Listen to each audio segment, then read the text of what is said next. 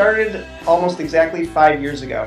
I had been a Beatle fanatic, a Beatle maniac all my life since I was a little kid, and John was always my favorite Beatle.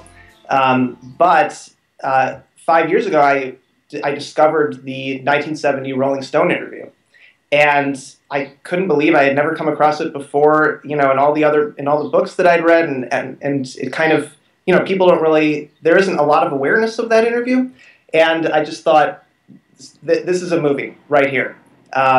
Because it is so nasty and explosive and, you know, but also very honest. It shows John basically at his most unapologetically human.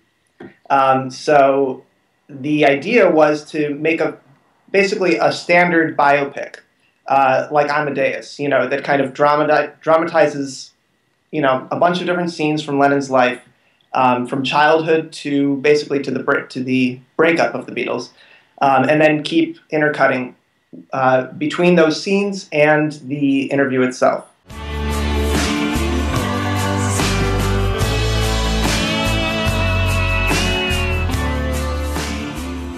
It's about character and personality and how we grow or don't grow as we get older, and how our attitudes about certain, you know, events in our lives are affected by where we're at, you know, and what mood we're in.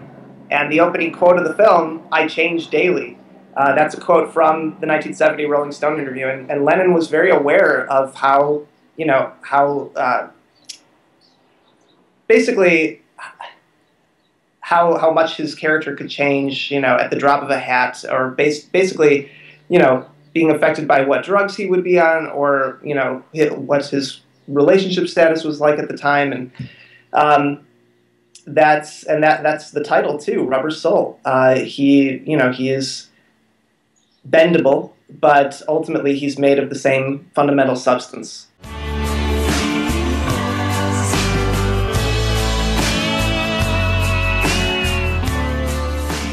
Right now we're doing the film festival circuit, and I'm loving that because it's basically a tour of the country and hopefully the world, just being able to show the film to a wide variety of audiences. My dream is for the film to be distributed and to reach as many people as humanly possible, because, you know, it in many ways is a very challenging film, and I understand when, you know, people walk out or people say this is, you know, it's too much, if you're not well informed about the 60s and about the Beatles.